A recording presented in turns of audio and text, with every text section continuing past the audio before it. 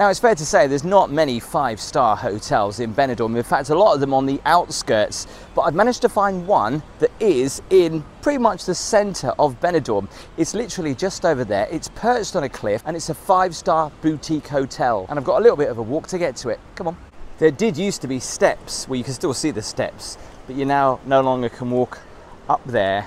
It's all gated off, which is a little bit of a shame, because if you want to come down to the beach, you've got to come all the way down here to enjoy the beautiful beach. And you've got to walk up this hill. Blimey, and I'm sweating. Halfway there. So you might be asking, where is my case? Well, I have already checked in. I didn't want to do that on the video. It would have been highly embarrassing struggling up that hill. Well, we finally made it. And interestingly, right next to the hotel where I stayed last year, if you want to see that video, the link is in the description. I really like this hotel and I had a really nice balcony. But this is the hotel I'm staying in tonight. They do have some balconies, 3 of them actually. They don't have any balconies on the front though, but look at this view already. So we can only imagine what it's going to be like from our room.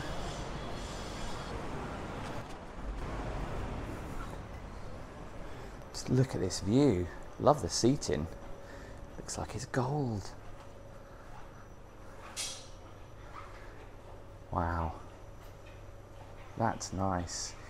Even the reception is on a really nice big gold table. So, the bar area and the restaurant, which I've booked a table for tonight.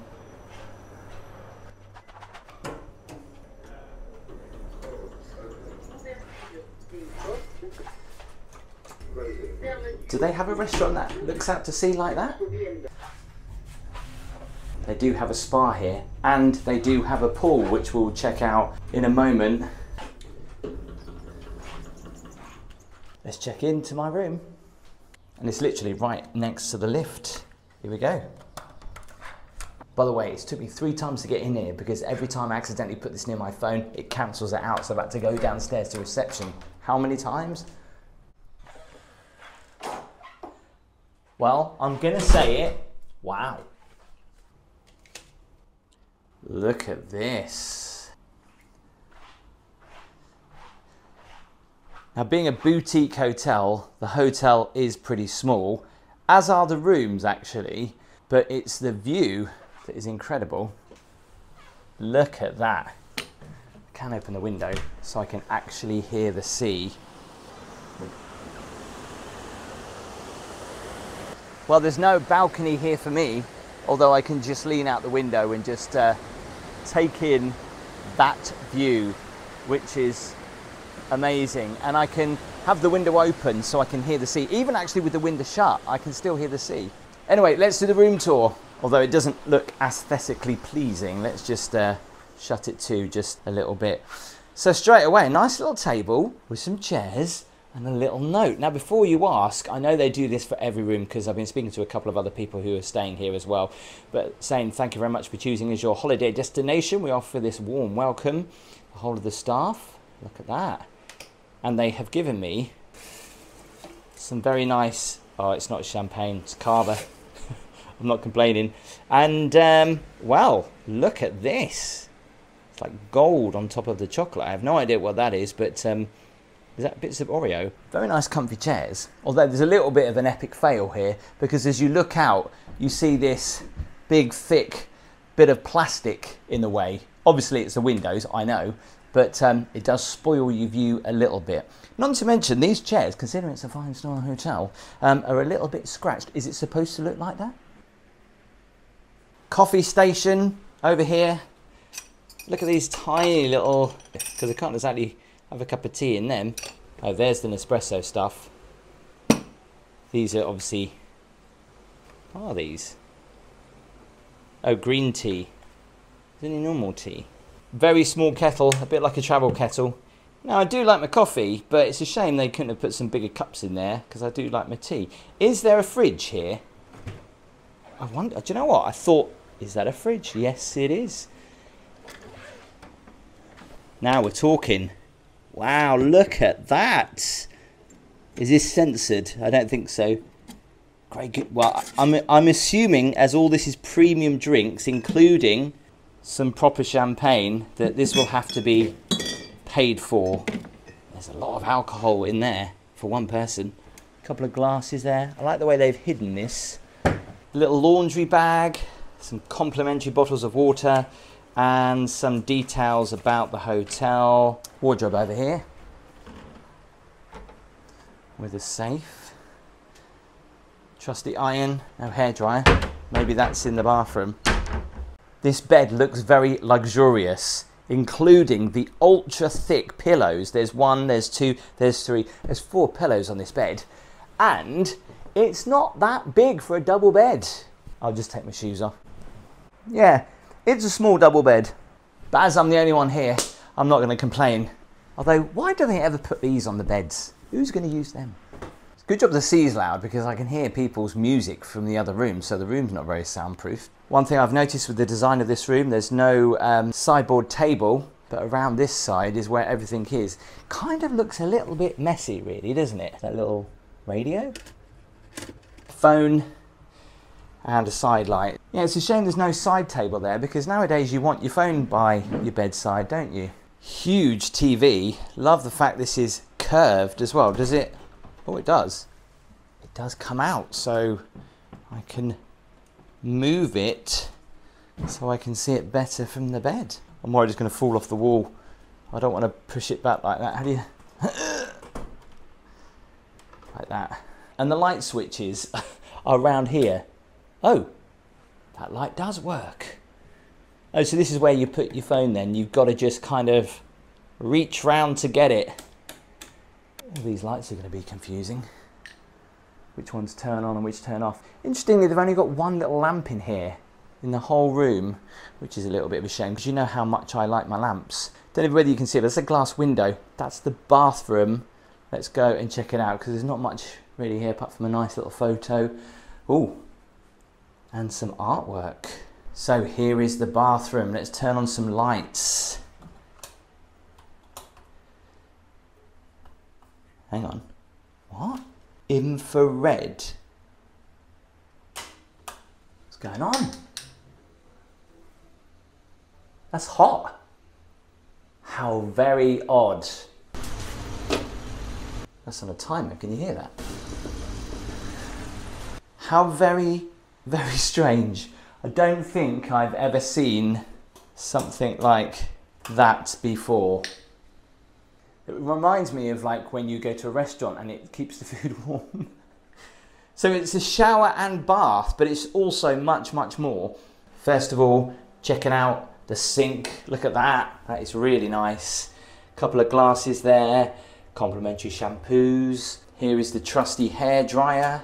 In Spain, they love to have the plug sockets really close to water, don't they? I've also got a phone in here if I need it. There's lots of signage everywhere that I guess I need to read. If you need a more powerful hairdryer, then contact reception. Wow, what's wrong with that? I've got a little vanity mirror. I've no idea what that is. That's really loose. Is that like a lamp? There's a door here for the toilet. Oh look, hidden in here, I've got some bathrobes and also some slippers. Very nice, love the marble. Shut that up. Now this is the weirdest thing, because they've got the shower in with the bath. And it's one of these showers that are, I forgot what they call them, power showers, but they've got jets that literally go absolutely everywhere. Oh, there's a little shelf there. So it's like a rainfall shower, but it's like insanely close to the bath. So one person could be in the bath, obviously, and then the other person could be having a shower. But this is one of those whirlpool baths. Look at this. I have no idea how this works. And there's my towel. Look, you can actually see through into the bedroom. The only problem with these baths, with all the whirlpool action, is that it kind of feels really uncomfortable on your bum. And I don't understand why there's these silver things on the bottom. They don't feel like they're jets. No sliding around in the bath then. And if you want your modesty from your partner, then you can bring them down, even though they're still pretty much see-through. It's got a nice glass door. Shut that up. And scuff marks on the walls. The walls actually are really dirty. By the way, if you're enjoying the video, please make sure you do give it a thumbs up, and please make sure that you hit that subscribe button. It helps me out more than you know. Right, let's go and check out the rest of the hotel. Now, being a boutique hotel, it is pretty small. So we'll go upstairs to go and check out the gym and also the swimming pool. Come on. Let's go up the stairs, shall we? By the way, the church is literally just there, so you hear it ring on the hour. Whether it does that through the night, I can't. Look at that. That's timing or what? Is that 6 o'clock? No, that's 5:30. So that's on the half hour and on the hour. They call it a swimming pool. I don't think it is a swimming pool just because the hotel is so small. It's this way.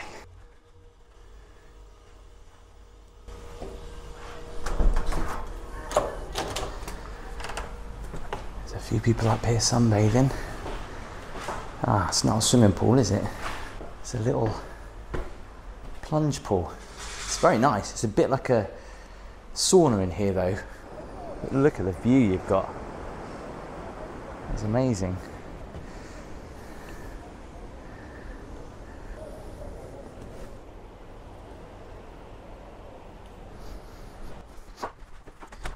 And there's a gym.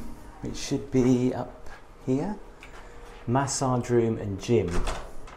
Alright, so massage room is there. Massage. And here is the spa and gym.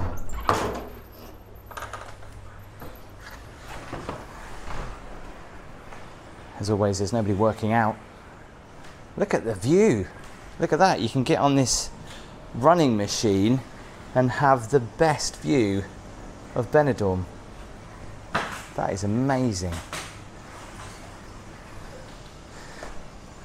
Bit of a jacuzzi up here, very nice.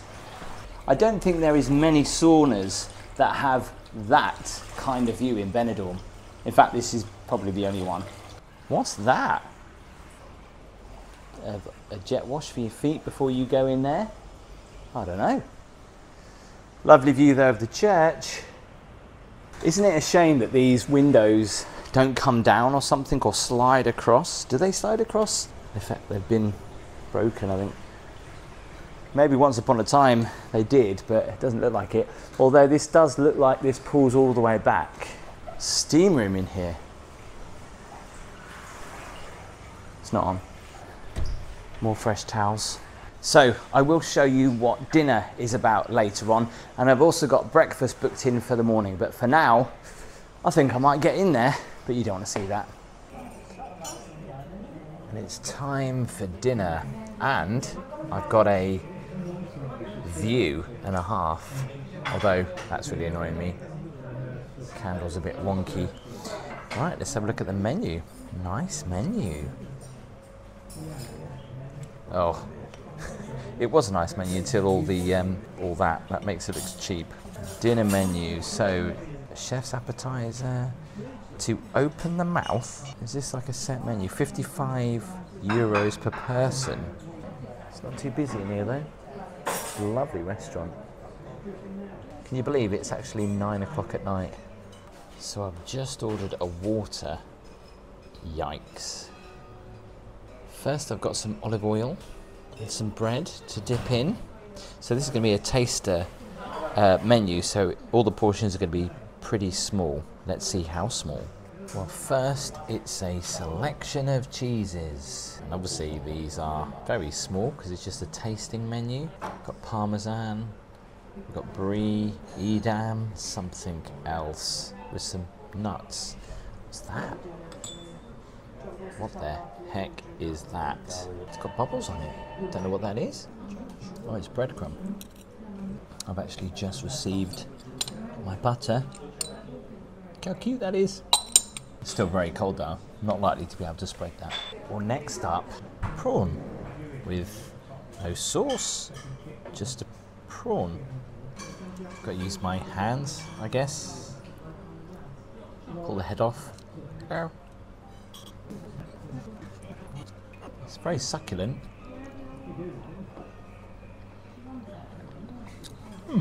Nice. Gabby would love this. She loves fish. Thankfully, they've given me the little wipe for your hands. Lemon. Portions are getting a bit bigger. This is sea bass. Never had sea bass before. Let's give it a whirl. It's a fillet, a bit like salmon, the way salmon's served. There's bones in it. It was nice, but it was just very dry and a bit bland, eating it on its own. Next we have lamb with shallots. Can't say I'm a big fan of lamb or shallots, so this will be interesting. See how tender it is. It's probably about 3 mouthfuls of lamb. A lot of it is quite fatty actually. Sounds like I'm moaning, I'm not. No, it's nice. Well, lamb was classed as the main. It's starting to get a bit darker now. Dessert, chocolate, white chocolate, and sorbet. Let's try the chocolate cake first. It's like a fudge cake. Oh yeah, that's good. The sorbet cleanses the palate. And the white chocolate, whatever this is, which is a bit burnt. It's like a white chocolate cake. Better chocolate fudge cake though. That's nice. So dinner was finished off with a coffee and a Baileys, which was kind of nice. I don't know whether I would probably have that kind of meal again. Tasting menus are required taste, I guess. For me, I still felt hungry afterwards. Oh, and they did do a turn down service and gave me these sweet little chocolates. I've got an amazing view out of that window, and I'll see you in the morning. Wow, what a way to start your morning, looking out to this. And of course, enjoying the smallest cup of tea in the world. Now I know before you say anything, this is for an espresso, but I really like my tea in the morning, and I did have a tea bag. I do have a little bit of creamer, so I've made the tiniest cup of tea in the world. It'll be gone within 2 sips, but that is so cute. I kind of like it. Call it a tea-chino. Let's go and get some breakfast. Morning, does this sit anywhere? Yeah. Yeah.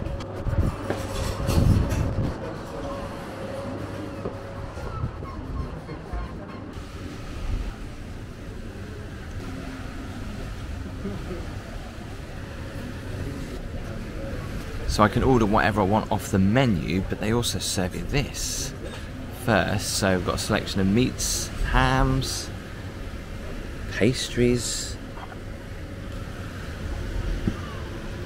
Look at this for a fruit bowl.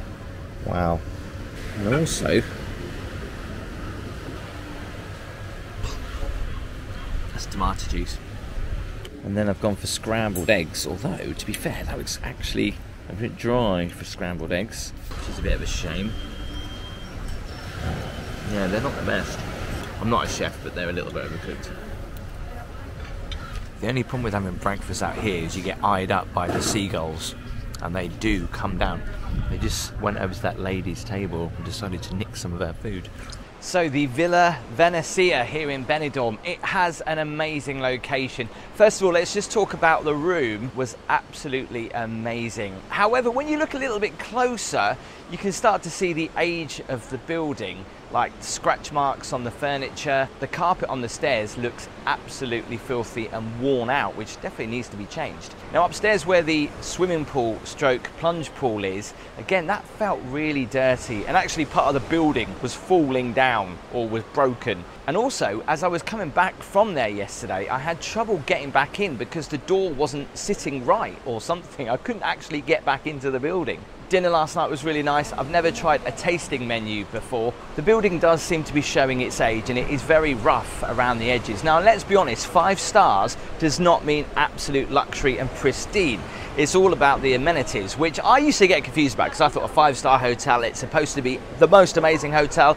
most amazing luxury, but it's actually to do with the amenities. It's got a gym, it's got a swimming pool, it's got a plunge pool, it's got a restaurant, it's got everything that a 5-star hotel requires. And it's going to sound bad, but I actually prefer the RH Hotel next door, which is a 4-star and seems a little bit more luxury. Yes, the restaurant was nice and it has the most amazing views. Breakfast on the balcony was great, apart from those scrambled eggs. They were dry, they were rubbery, and they just didn't taste very nice. Added to the fact the seagulls were trying to get my food the whole time, ruined the experience for me. Now, I don't want to sound like I'm moaning because I did enjoy my stay here. Tell me what you thought in the comments. Don't forget to give the video a thumbs up. And if you want to see this hotel, which is right next door, the RH, do click the video here. It's on the travel day video. And if you want to see me stay in another 5-star hotel in Dubai, why not click the video here? Do give the video a thumbs up, make sure you hit that subscribe button, and I'll see you next time.